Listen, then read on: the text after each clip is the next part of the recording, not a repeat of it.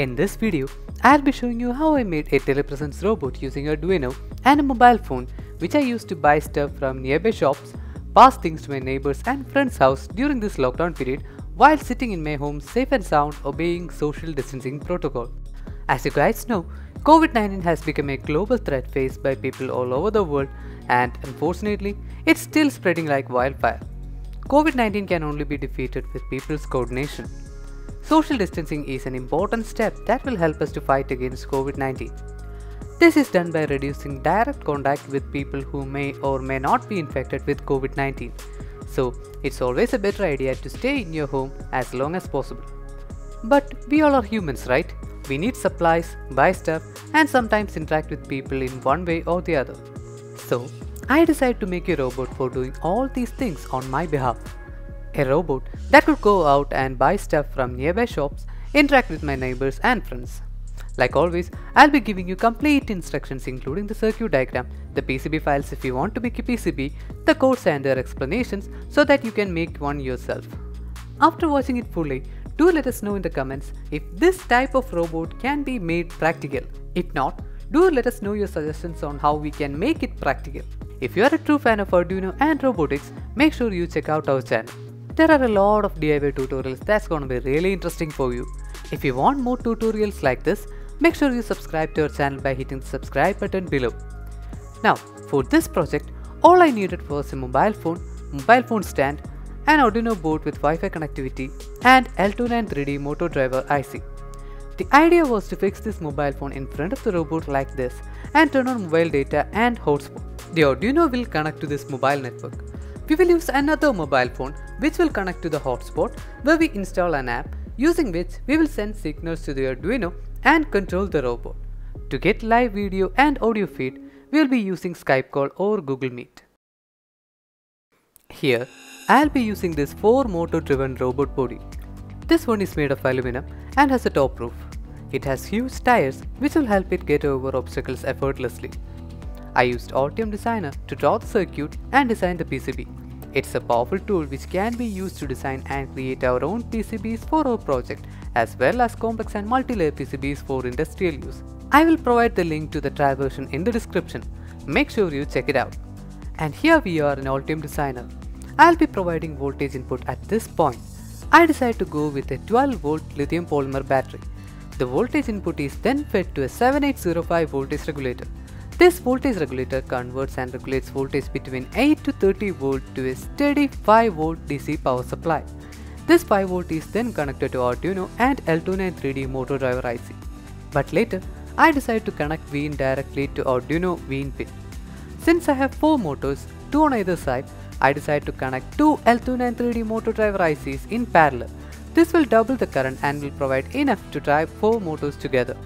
Input for the left motors, that is input 1, input 2 and enable 1 will be connected to D4, D5 and D2 of Arduino, whereas input for right motors, that is input 3, input 4 and enable 2 will be connected to D6, D7 and D3 of Arduino. So basically, this is the circuit. You can try it out on a breadboard and once you're done, you can use it as such for the project or make your own PCB. I personally like PCBs. PCBs are neat and helps to get rid of all nasty wires hanging around. Once the circuit was finished, I designed a compact PCB using Altium where I can fix all the components neatly. Here, you can see this is a 4-layer PCB but the components are placed only on the top side. And that's done. Now all you have to do is export the Gerber file. I ordered my PCBs from PCBWay. PCBWay is a PCB manufacturer specializing in PCB prototyping, low volume production and neat and tidy PCB assembly. To order a PCB from PCBWay, go to PCBWay website and fill in the basic board details in the instant order form. From there, you will be directed to a form where you can provide more elaborate board details. Update the board information in the PCB specification screen and in the next screen, we should be able to upload the Gerber file and submit it for a review. Once the review is completed, all that is left to do is add to cart, make the payment and wait for the PCBs to arrive. Once we get all the components and the PCBs, it's time for us to solder them together. Solder all the components onto the board and make sure to check the polarity of the components. After soldering, the PCB looks like this. Like I mentioned earlier, This robot is controlled using an Android smartphone using Wi-Fi. This is similar to a Wi-Fi robot using Arduino, which I published a month ago. In order to control our robot, it should be connected to an active Wi-Fi network. You can either use your home Wi-Fi network, or like I did, you can create a hotspot on your smartphone which is attached to the robot. The app we will be using to control our robot is called Rootset Wi-Fi Command Center. This is an app which you can use to create home automation and robotics projects using Wi-Fi. After installation, open the app, and in the setup page, you can enter the IP address and port number of the robot, and in the robot controller tab, you should be able to send commands to Arduino using these simple tap buttons. Now, let's get down to the software part. In the Arduino, I wrote a code that will connect to the Wi-Fi network created by the mobile phone attached to the robot and will listen to a particular port for incoming packets. Once it receives a command from the mobile phone, it will check the command and drive the robot accordingly. And this is my code. I will leave the link in the description. The first thing I did was include all the header files for this project. And this is where we enter the ESSID and passphrase of our network. Before uploading, I had to make sure that this is the same as that of mobile phone hotspot. This is the port Arduino will be listening to for incoming UDP packets. These are the pins that I connected to L293D motor driver IC for controlling the robot. Here, we connect to the Wi-Fi network using predefined SSID and passphrase and set up a UDP listener in the predefined port. If there are incoming packets, we will save the packet contents to the variable packet buffer and print its value. Here, we will drive the robot depending upon the packets received. For example, when we receive a forward command, it will run the forward function. And these are the 5 functions: forward, backward, left, right, and stop, which I use to send signals to L293D motor driver IC and drive the board. Before uploading the code, I attached a mobile phone to the robot and turned on mobile phone hotspot. Once that was done, I uploaded the code to the robot's Arduino. Once the code was uploaded, I opened up the serial monitor and it showed the IP address of the Arduino. After that, I took another phone and connected to the same network.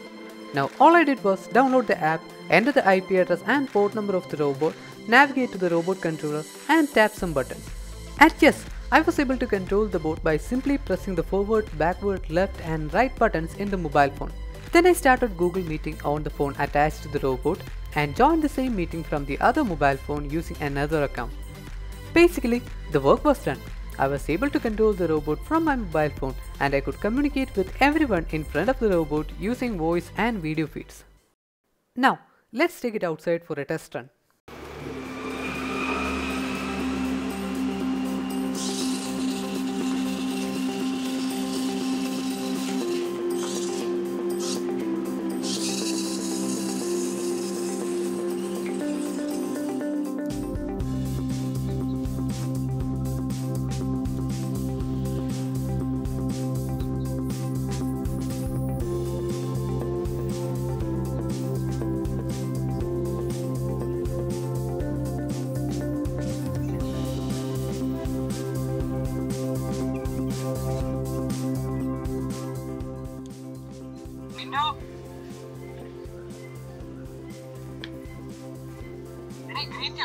Green tea നോക്കട്ടെ.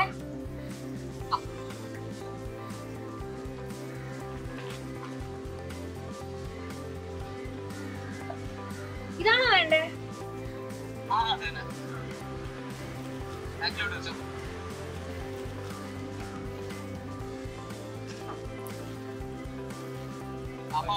ശരി.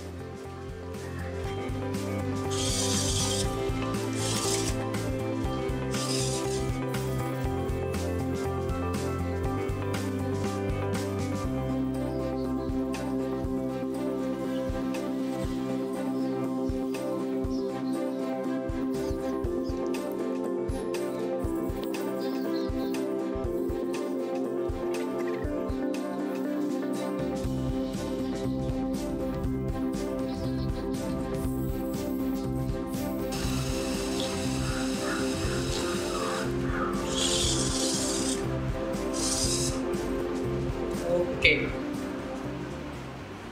That was a really fun project, guys. But there are limitations to it. Both these mobile phones must be connected to the same Wi-Fi network.